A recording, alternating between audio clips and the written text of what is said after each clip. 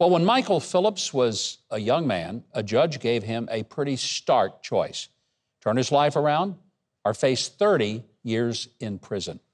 Today, he's a pastor and speaker.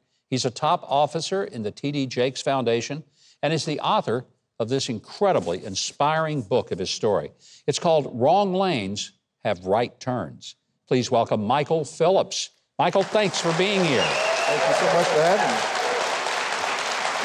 Your youth was on a pretty good path. Your father was a pastor. Yes. But when you were 12, he died unexpectedly. Yeah, my father had a stroke and a heart attack and died suddenly, and that sent the lightning bolt through my family and certainly through my life. And that was a big part from the book, it appears, that kind of put you on a totally different path, and there was bitterness and anger at God for taking your father? Absolutely. You know, we all want to figure out what we do with our pain. Where do we place that? And I did not know how to process the pain of losing my father. And unfortunately, the church had no answer for that at that time. And so I was told the Lord gives and the Lord takes away, right? Wow. And what that did to me was it put my anger towards God and really to the rest of the world because my hero was gone. My motto of success was gone. My motto of manhood was gone. And I had no reference point from there. You also saw something that is just horrific. When I read it in the book, you saw a kid, and he was 20 years old, but a few years older than you, and he had kind of recruited you to do some little errands for him. Yeah. You were standing just a little bit away from him.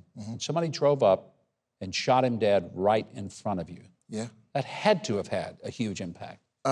When trauma goes unacknowledged, tragedy often goes uninterrupted. Whoa, And that's a great statement. here I am at, 12,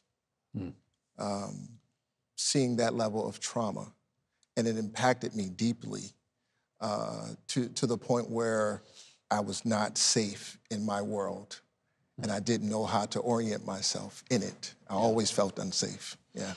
You ended up getting in some pretty bad trouble standing before a judge. So what happened, and how did it come that the judge looked at you and said, okay, kiddo, you got a choice, here it is? So I actually was able to get my life back on track through sports and wind up getting a scholarship to go to college. And unfortunately, I never got the opportunity to do anything with that ability. I was in a horrific car accident my freshman year before the first semester. The gentleman that was driving the car fell asleep behind the wheel. My lower torso was caught underneath the dash of the car, and my upper torso went through the windshield. So half of my body is in the car, the other half is outside of the car. When I woke up, I was in the hospital being rushed into surgery. They told me I would never walk again and certainly never play sports again. That sent me into a spiraling depression because my identity was tied to my athletic ability. And that was going to be my passport to the world. And since I lost that, then who was I? And when I went back home after losing my scholarship, I got involved back with old friends who were selling drugs, and I decided to join them. There is no 401k plan for criminals or drug dealers. And therefore, you're gonna get caught at some point. And I did.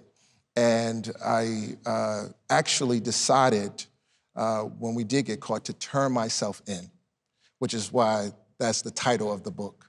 I was fleeing down to Florida. I was in my car. I had made it as far as Virginia, and I was in the wrong lane, but I needed to make a right turn. And I was able to make the right turn by choosing to turn myself in.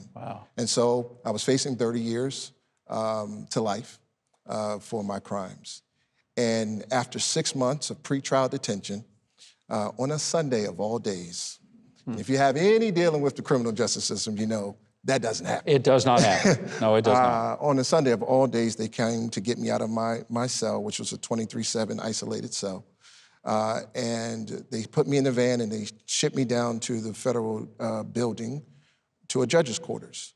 And the first thing I noticed about the judge's quarters is that he had no name on his desk. I thought that was odd.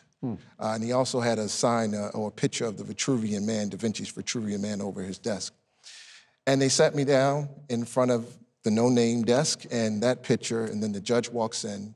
He sits down in front of me and he says, son, you have an opportunity in front of you. You can either go to jail or you can go to college. And I said, let me think about that for a second. I said, I think I'll choose college. We're sending a whole lot of people to prison and locking them up.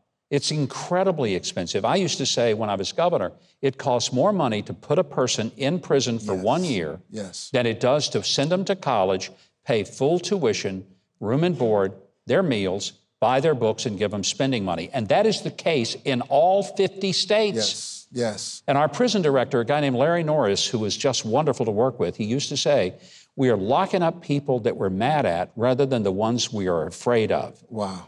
And you talk about that very kind of thing. And it's one of the reasons it's such a powerful story, Michael. I'm grateful. God has spared you. Yes. You're now working with T.D. Jakes, one of the greatest spiritual leaders in our country. Yes. And I just marvel at your story. And it's the story I hope that we can see a lot more young men experiencing. And that's why I really do hope people will get the book. It's called Wrong Lanes Have Right Turns. Yes. Michael Phillips. Fantastic book. And you can learn more about Michael through his social media sites. If you go to Huckabee.tv, we have links to the book, to his ministry. Please check this out, because most every family has someone who is facing something like that.